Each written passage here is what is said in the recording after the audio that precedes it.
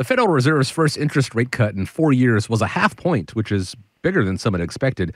Morgan Stanley's Jim Kerschner tells CNBC that the Fed is now in a balancing act as it continues to cut rates through next year. So if we think about this as an insurance cut, I think that's the right way to phrase this. So effectively, the Fed is taking a risk. And the risk is that if they go too fast right now, if they cut rates too quickly, they may increase inflation. But on the other side of that, the risk is that if they don't cut quickly enough, soon enough, then they risk a deterioration and potentially a recession in the economy and a rise in the unemployment rate. So once again, talking about threats and opportunities here, do you see opportunities in the stock market during this rate cutting cycle despite the risks?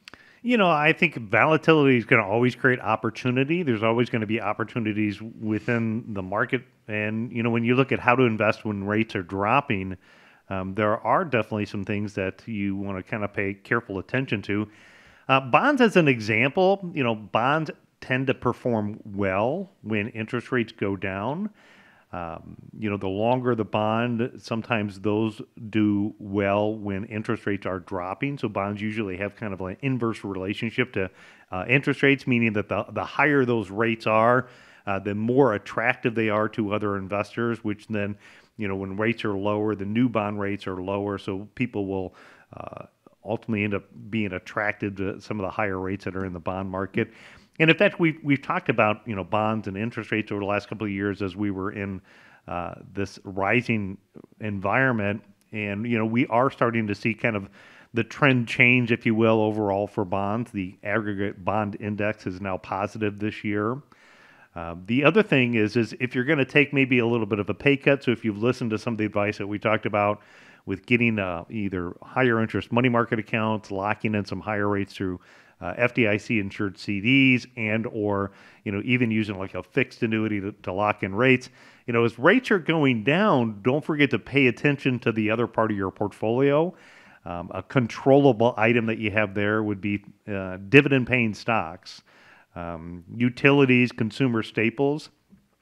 In the article there that they were talking about when Jim was describing what the challenging balancing act that the Federal Reserve has to do with lowering interest rates is not putting us into a recession.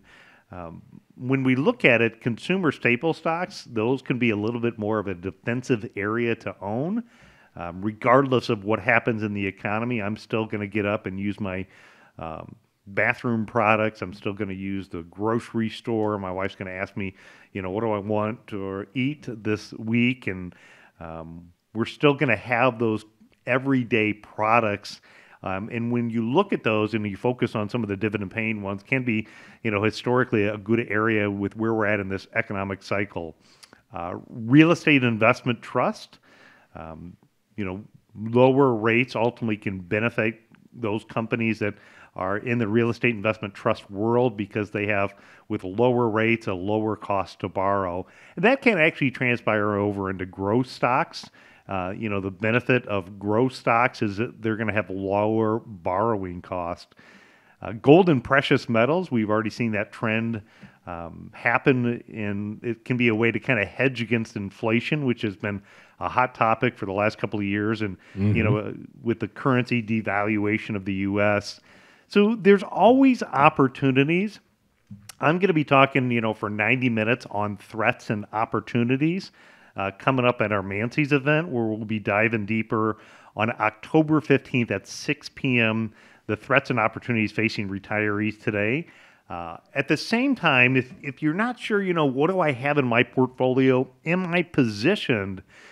Within our software, we can actually stress test your plan, and we can say, hey, what would your portfolio potentially look like in a declining interest rate environment? It is able to help us maybe quickly identify, are there areas where you could take it up a notch and or possibly some threats that you could be facing. Again, by getting an independent portfolio analysis put together, it would help you figure out, how to invest when rates are dropping. That independent portfolio analysis, a great way to identify the personal threats and opportunities in your plan as it stands right now.